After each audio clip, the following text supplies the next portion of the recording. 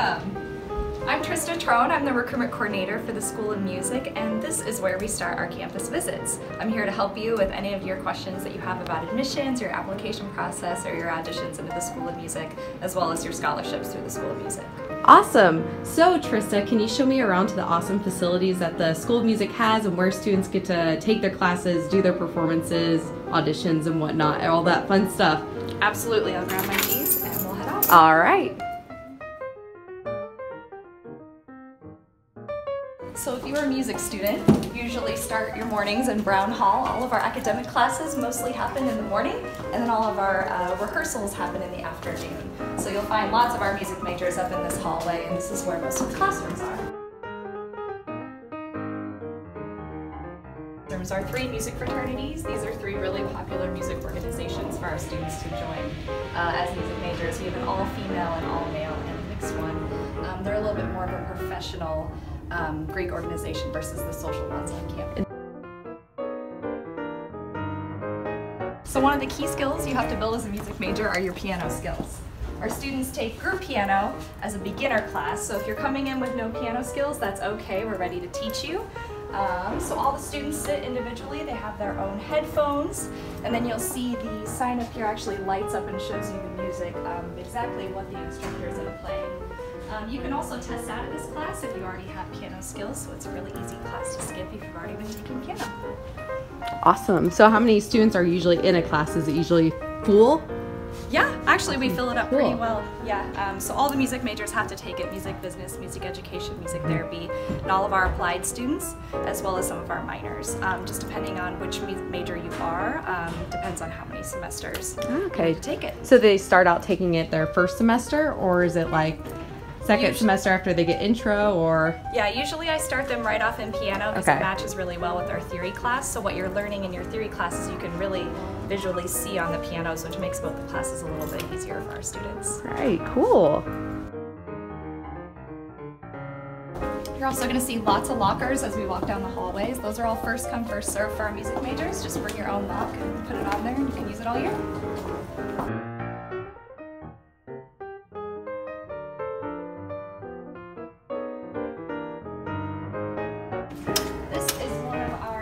Additions to the School of Music. We actually have a clinic here on campus for our music therapy majors to work with local clients. So they actually bring them here on campus, and we have lots of fun instruments over here. They're super colorful that the students could work with.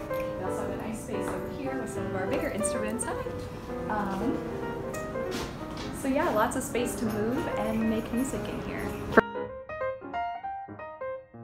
As you're here, you can hear all the music from all the classrooms flowing out in the hallway. Yeah, that's a couple of our piano labs. Piano studio to be specific.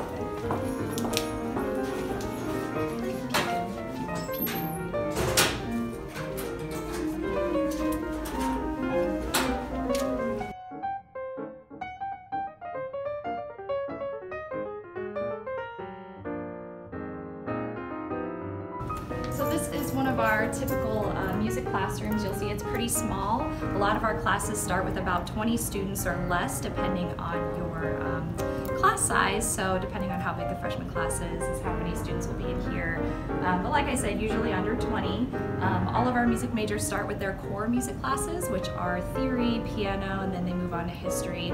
And then they kind of start to go their own way depending on what their major is. So music business goes more into business stuff, education more into education, and so on. But we really start all of our freshmen right here, and you get to know your cohort really well. So we have about 200 music majors and a little over 40 faculty, so the student to faculty ratio is really low here as well. So you really get to know everyone really quickly that first semester, and it feels like kind of a small family and community. Cool. Yeah, something really cool about Western is that all of our studio faculty, which are the faculty that teach all the individual instruments, are full-time here every day. We have no adjunct faculty and no students are taking lessons from graduate students. So you actually get to take from somebody who has years of experience and a lot of knowledge in their instrument, and they're a specialist in that area. Some of them do teach some of our general education classes as well in music for our non-majors. We also have directors in every area as well that are specialized in those areas, and we have program directors in every major area that not only teach your major specific classes, but they're also your advisor. So say you're in music business, you're going to be taking all your business classes with Courtney Blankenship, and then she'll also be your advisor all 4 of those years as well. And that means you build a really special relationship, and it's something that continues on after graduation. Our alumni typically have really good relationships with our advisor and continue to support us and come back to our events. Great. And weren't you a School of Music student? I was. I mentioned music business because that was my major, and I always bragged that Courtney was a really great advisor and continued to help me out after graduation. I would send her my resume or my cover letter, or ask for advice in general on interviewing or where she knew of job openings, and she was a really big help along the way even after graduation. So it was nice to feel like I could always go back to her even though I wasn't a student here. And then returning afterwards, it was really nice that people remembered me 5 years later, remembered songs that I sang and different classes that I took. So it really felt like even though I was gone for a few years, when I came back, it was like coming back home. It's all about the Western family. You have it once and you're going to have it forever, right? Yep. Upstairs and downstairs right here, we have lots of studios on the right and lockers on the left. So when I say studios, that means all of those individual faculty that teach each of those instruments each have their own office here, and they do their one-on-one lessons here. I saw it right. It's passing time out.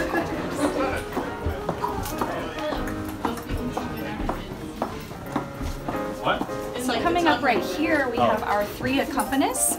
Western brags a lot about our accompanists. They're really talented and they're free for students to use. So if you are a music major, you can have them come to your studio lessons. You can rehearse one-on-one with them on your own, and they'll also be there to play for your juries, which is the sort of final test for your studio lessons, and they'll also play for your recitals later on in the year, all for free, which is a major perk, and we're one of the only universities in Illinois, I believe, that offers that right now.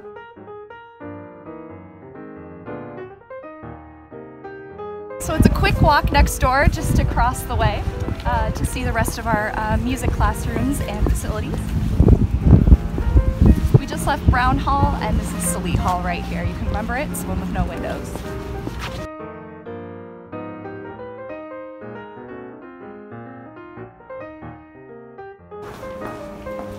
Alright, so we're about to go in our music library, so I'm going to talk a little softer just in case anyone's working on some tough projects right now. Alright.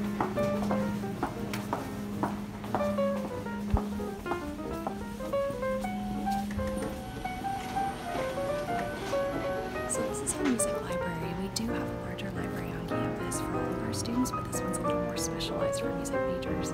Over here we've got a keyboard hooked up with Finale free for our students to use. We've got a printer over here that you can stop by before class, print off your homework. And then all the music resources you need for your classes are right over here.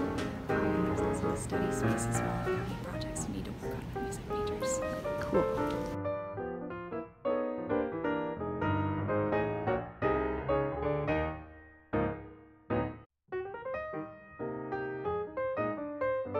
Alright, so in this room we've got our practice rooms. I'm going to take you into this one and show you how it works. So this one feels a little smaller. It's the one that does have a piano in it, but I'm going to close up the door and show you a few tricks we can do. We do have a speaker up here that you can bring your laptop to or cell phone or whatever you have and hook that up if you'd like to perform with a backing track. And just behind you, we can flip this on. We can record anything we're saying with all the different settings, and we can save it to a USB as well, or we can play it back right in the moment. We can record anything we're saying with all the different settings. It's me! It's pretty awesome. Yeah. And then another feature I really like is being able to hear what it's going to sound like in different spaces. I know it's really important if you're a performer to understand how the acoustics work. So this is the sound of a regular practice room. Here there's no echo, but say you're practicing for like a cathedral space. You can hear the reverberation, and then maybe like a Baroque room. A little less, but like still is like a really nice bright sound. I'm sure it does a lot of other fancier things that the students know about, but it's a really nice space for them to get some practice in and work on their piano skills or instrumental skills or whatever else they need to work on in here. Right. Down we got several all across here. Rarely are they full unless they're practicing for juries, which is a very busy time of year. But they're open all day, all through the night, and we try to keep our buildings open as well. We usually see music majors in all times a day. Cool. Juries are like a final test for their studio lessons. So you take one-on-one lessons once a week with your instructor, and then the other time you meet for the week is with everyone who takes from that same teacher. So as a vocalist, I met with my teacher every Tuesday, and then every Thursday I saw everyone else who was also her student, and we would sing for each other, do a little critiquing, and sometimes we would take it into a little bit more of a professional setting and actually go on stage and dress up and actually do more of a formal performance and get a little bit more critiquing from that as well. So it's a really nice experience, and you wrap it up with your jury at the very end, which is sort of a final test. You prepare 3 songs and you sing 2 of them and a few other things as well.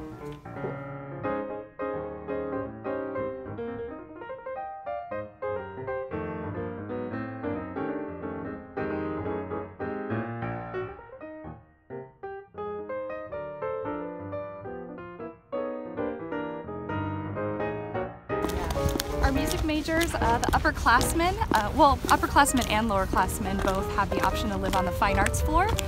The fine arts floor for freshmen is over in the freshman dorms, but our upperclassmen one is right here at Corbin Olson, which is a really nice location and one of the nicest dorms. I mean, I lived there. I think it was pretty. My mom lived there too, so I think that's pretty awesome. But it's newly renovated, great cafeteria for our students. Even if they don't live there, they can walk right across the tennis courts to get food.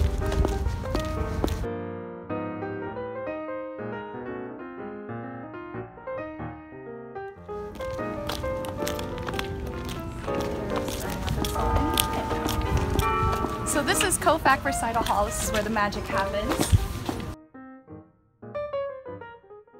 You can hear them all warming up, so it sounds a bit of a mess right now. We've got our Kofac Recital Hall manager here. She can help you set up any recitals you need, do scheduling. She helps us with our programs, and she also can help you with a poster that we actually work with our art department on. So all of our students doing recitals can have their own personalized poster to put up here, and they can also use digital graphics to be able to share on Facebook and all of that. And is that free too for students? Yep. It's just a project they do actually for an art class. So we just send it over like Google Form and kind of just post what we need, and one of the students will make it. And they get experience and we get posters, so it's a really great deal. It's pretty cool. I think I'm going to take you to the upstairs view because it's my personal favorite place to watch recitals. All right. I've never been the upstairs.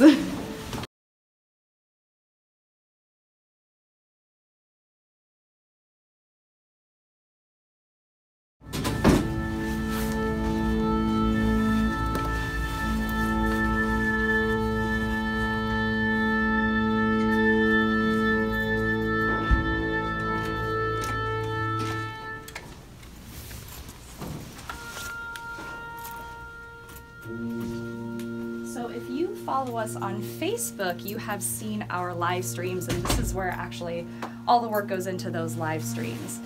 We have a few students that do work up here, so it's a job you can do as a student, which is really nice. You can make money and get really good experience, learn a lot, and get your recital attendance. So over here we've got our sound guys. They can do live audio, and they can also do recordings for the students later. We'll put that in our music library or make recordings for our students for their solo recitals. And on this is all of our live streaming equipment. Now, I'm probably gonna get made fun of for trying to explain this, but I've seen a team of 2 to 4 people all lined up across here working depending on what the event is and how elaborate they want it to be. There's usually one person directing. We've got this fun like gamer looking thing that actually we can use this to control all of our cameras that we have in the recital hall. And then this guy usually does our little commercials and I guess tags is what you would call it. So during the concert, if maybe there's ensemble switching or we need to put up a title of a piece, this guy will control it. And then this is all of our live sound equipment. So whatever's going out on the live stream, that's what that guy's controlling. So a lot of our music business students, sometimes music ed, anyone who really just wants to develop some skills or maybe just has an interest in technology or wants a job. It's a really easy gig, I think, and they plan around your schedule so you can sign up for the ones you want to work at. So it's really nice to be able to work around your schedule and be able to make money. And you can see we've got, well maybe, I don't know if you can zoom that far, but we've got a camera far back in that left corner that can zoom right in down to like the fibers of the shirt on our conductor. So it is the highest quality camera we've got. We just got it this past year and started it this fall. So it's really nice equipment to work with. We've got 2 cameras right here on the sides that can get really nice side shots of our ensemble. And then there's a camera right below us that can zoom in straight into the center as well. You're seeing Wind Ensemble right now. That's our top touring band. So they're a really talented bunch of kids young adults. And they're rehearsing for our showcase of bands this weekend. What are some of the places they go to? Yeah, I don't know about this band in particular, but we do have our top 4 groups that go on tours. This past year, the choirs went to Boulder, Colorado. Last year, the Jazz Studio Orchestra went to New Orleans. And when I was a student here, I remember the choirs going to Miami. This band, back in my day, went to Brazil. Just lots of different places, depending on the interest, what kind of music they're playing, and who's going on the tour. So it changes every year, but we try to rotate. At least one group gets to go on one of the big trips each year, but every year they all go on a recruitment tour where they stop at lots of high schools in the Midwest, and then they also sometimes perform in maybe like clubs or different performance venues around the Midwest. Okay. So that's one of the favorite things, definitely. They all get to hop on a tour bus for 2 or 3 days, skip a few days of class, and get to hang out with each other and do a lot of performing. I've been on a few of those tours now, and they work really hard, but they're so talented, and it's so cool to see them. And it gives them that experience, what it would be like to be on the road as a musician and be in an ensemble for it. So that's definitely great. See, tuning sounds great. And one of the other jobs you can do, I forgot to mention this, so we have our COFAC recital hall manager. She manages a staff of students that work here, so if you like moving stuff or maybe starting clapping, opening doors, it's a really easy job to do, and you can just work at all the different recitals. It's one of those, again, that you just sign up to do, so they'll always work around your schedule, which is really nice. I would always suggest working on campus versus off campus, because they're going to be able to work around your schedule. Yeah.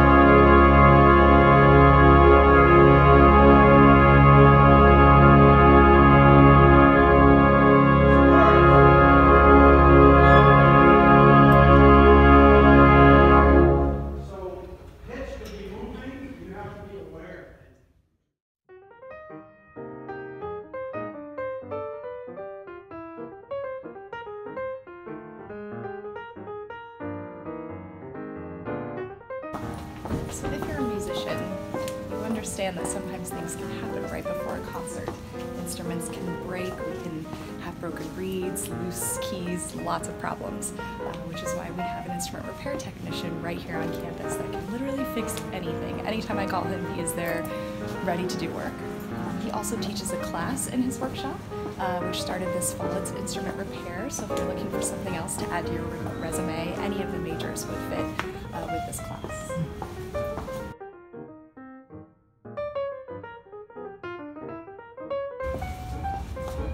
Hi, I'm giving a virtual tour and we are just popping in to check out your workshop. Hello.